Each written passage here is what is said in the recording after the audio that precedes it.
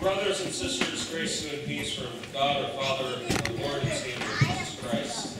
Amen.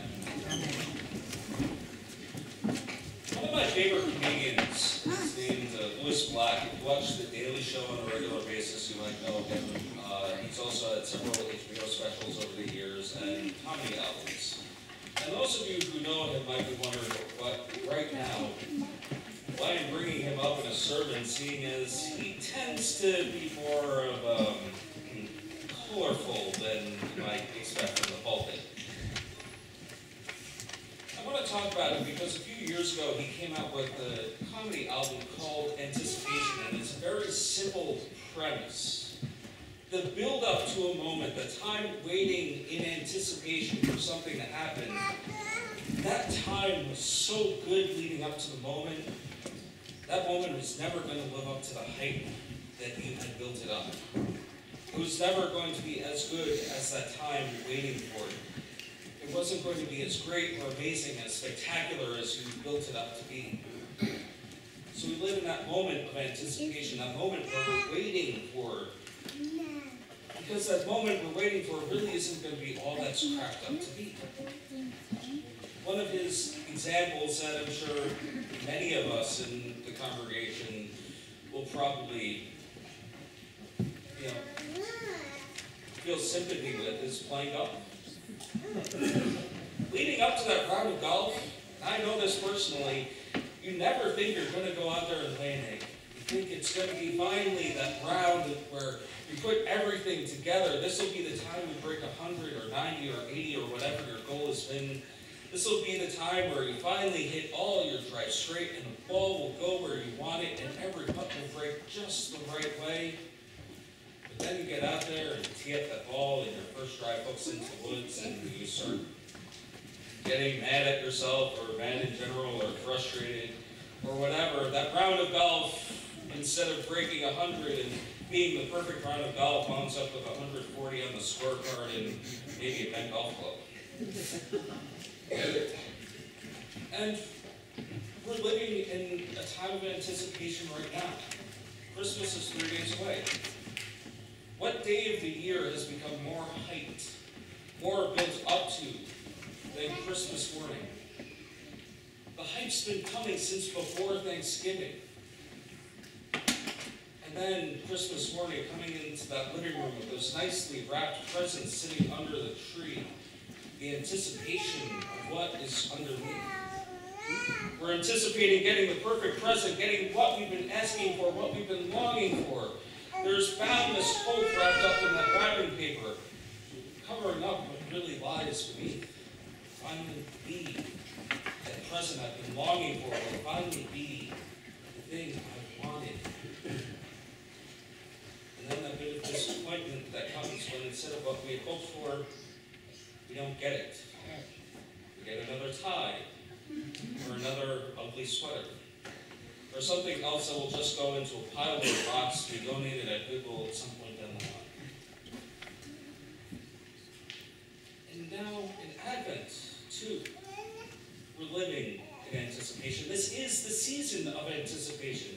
This is the season of the coming of our Messiah. It's the time of the year where we're preparing ourselves for the Lord to come. We're preparing ourselves for Jesus to come again.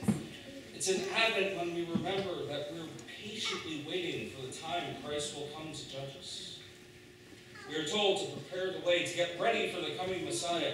Advent is reminding us that we are in a constant state of anticipation.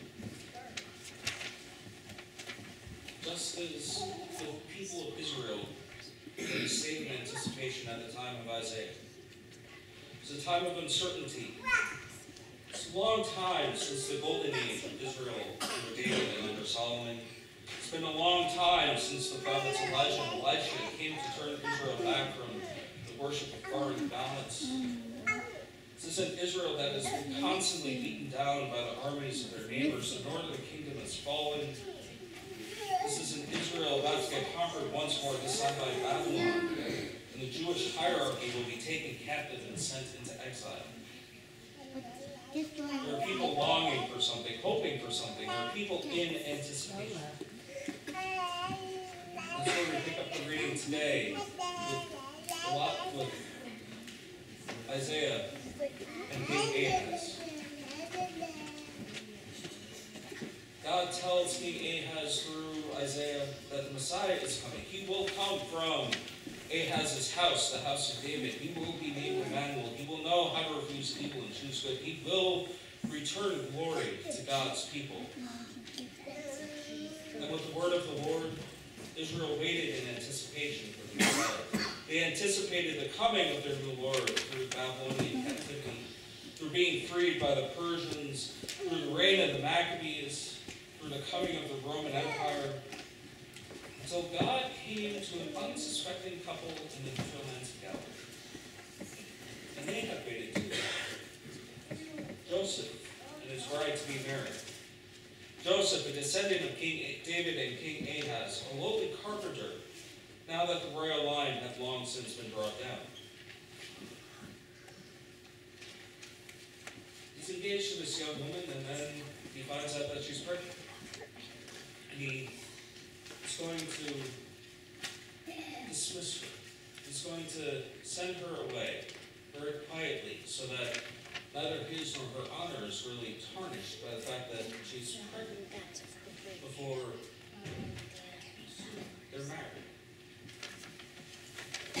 He's planning on doing this until the angel comes and says, "Don't do this, David." Guess what? That kid is the Messiah. It's the one you've been waiting for. Don't worry, David. Don't worry, Joseph. He's just the Savior of the world. Stay with your fiancée. Don't cast her out. That's what he did. Jesus was born. The Messiah, the one God's people will call Emmanuel, God with us. Born out of the line of David, the great rulers of Israel, in David's town of Bethlehem. But not what you would expect. Not born into a palace, as you would expect someone from a royal line to be. Not born into great wealth or power, as you would expect the Savior of the world to be. But to a carpenter and his young soon-to-be bride. It's missing. This is where our anticipation for what we think the Messiah will be and should be, and what the Messiah actually is in Christ, well, it's something short of what we've been anticipating. We're expecting someone great, someone with great worldly power, a great king or a ruler, or a mighty warrior, or someone rich. If we were to come up with our ideal Savior of the world, it wouldn't be someone born out of wedlock to a carpenter. But this is how God works. God comes to us through the unexpected and the lowly. God turns the powerless into the powerful. God has no time for earthly power or earthly wealth. God has no time for such things. So the Messiah comes to us in the form of Christ. And we still wait in anticipation. We wait in anticipation for Christ to come again to us. But Christ does come to us. And Christ comes to us again in the mundane. Christ comes to us in simple water, in the form of baptism, which we'll be performing later today. Christ comes to us in simple bread and wine at the table, his body and blood given for us. Christ comes to us in the words of forgiveness that we will hear later on today. So while Christ might not be who or what we've been longing for or been waiting in anticipation for, it's no reason to be disappointed. It's a reason to be glad. The way as Christ comes to us gives us more than we could ever ask for. The way Christ comes to us joins us in the body of Christ and gives us everlasting life. So don't stop anticipating Christ's coming. As Christ comes to us on a daily, a weekly, a monthly basis. And don't stop anticipating Christ. Because unlike everything else in our life, and every other moment that we've anticipated, it's so much better than anything we could have ever been.